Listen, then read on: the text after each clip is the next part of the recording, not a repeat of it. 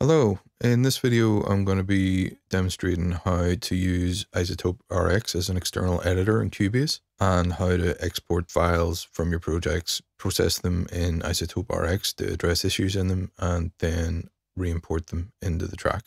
So the first thing that you need to do is just click on the audio event in the project, then go up to audio and then direct offline processing, or you can hit F7 to bring that up. From there, you want to go to plugin. Well, first you want to untick auto apply. Then you want to get plugin. Then I want the VST3 version of RX Connect. And I want it in repair mode. Then when you hit apply, it'll open up in an external editor. In this case, it's iZotope RX7. Next thing that you want to do is select a part of the track that just has the noise that you're looking to remove. So it should be somewhere around here. One a bit without the harmonics, if possible. So this is a fan noise. Back when I recorded this song, I was recording and mixing in the same room, and the computer that I was using at the time wasn't particularly powerful. This was like 15, 20 years ago. So the CPU fan is really ramping up there. So open up Spectral Denoise, click Learn on that section, and it creates a profile. Then if I double click on the file and then hit render, you can see that the noise that was in the background is basically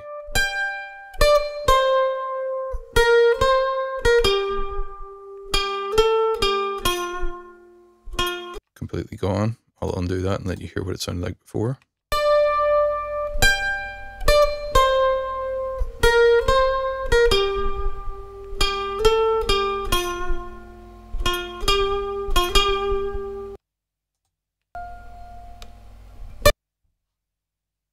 So I'll redo it.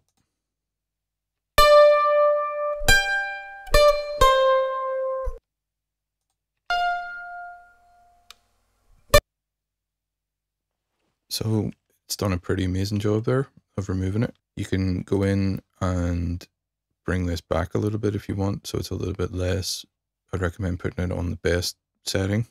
But yeah, once you've done that, what you want to do is click send back, which brings you back to Cubase, and then you hit apply. And when you hit apply, then it'll change that audio event, and you can see probably a little change there.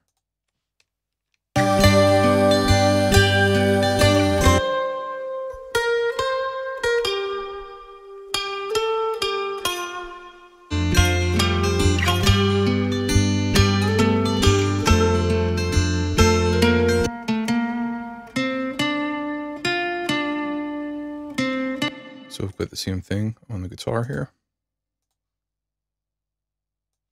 Again, make sure auto applies off. RX Connect VST3 version. Then you just click apply. And again, what I'm going to do actually is just use the profile that I have from the previous file, just because there doesn't seem to be any space there where the guitar is not there, and I don't want to remove any necessary information. But it should be the same background noise.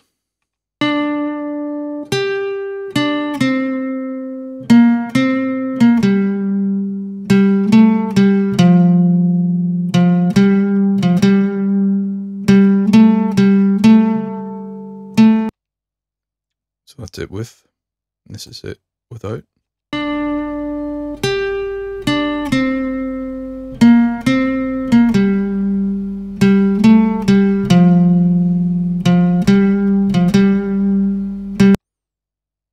So again, it's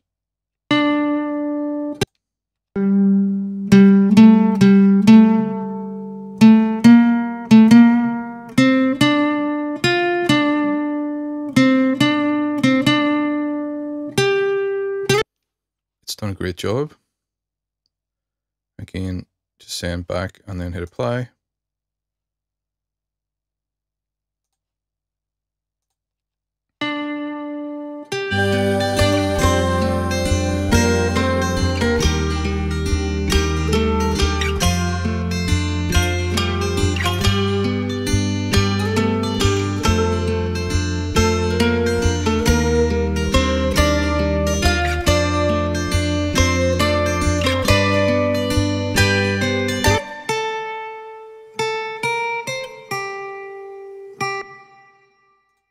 same thing with this guitar part. Direct offline processing. That one may have already been done.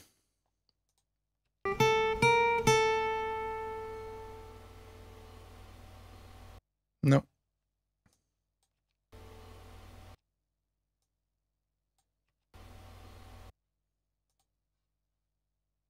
So take the sample,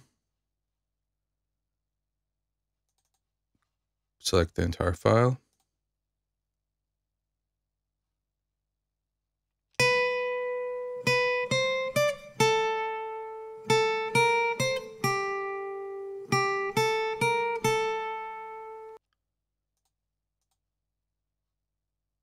send back, and then hit apply once you get back to Cubase.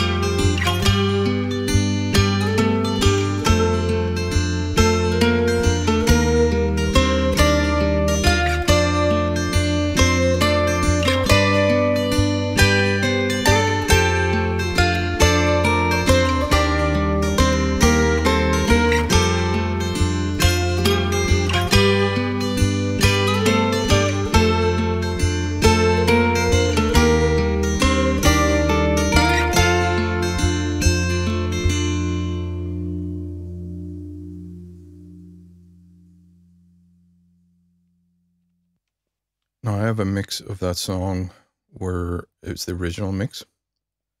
So if I solo that and let you hear what the noise was like at the end of that, the original mix is very, very wet with reverb. I'm glad that I was able to piece it back together.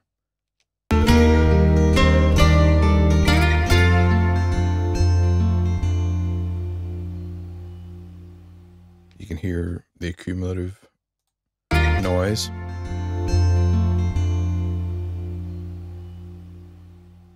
Now compare that to how it is now.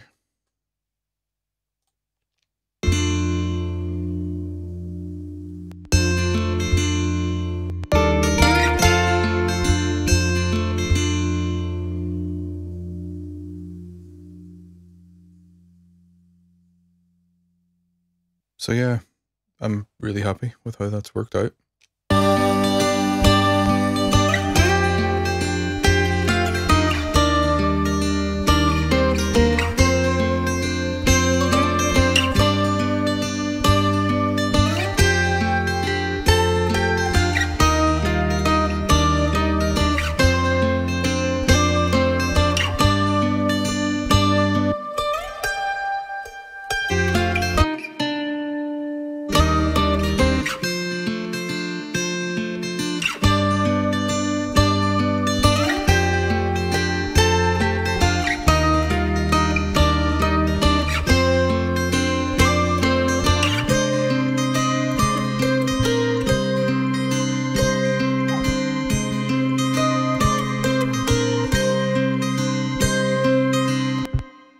So yeah, I had to clean up all those mandolin parts. This one in particular had a lot of background noise, the guitar parts as well. If you have iZotope RX or you're thinking about picking up iZotope RX, this workflow is actually really helpful. So yeah, hopefully people find this video helpful and insightful. And if you have iZotope RX, this is definitely worth looking into as a way to use it. And I will be back with another video soon. Cheers.